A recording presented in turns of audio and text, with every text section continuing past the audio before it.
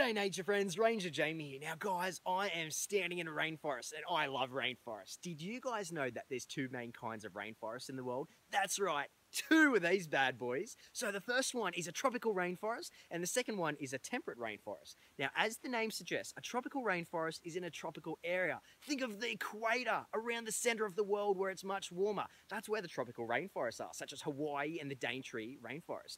Now guys, temperate rainforests are in the cooler areas of the world and they are much slower growing.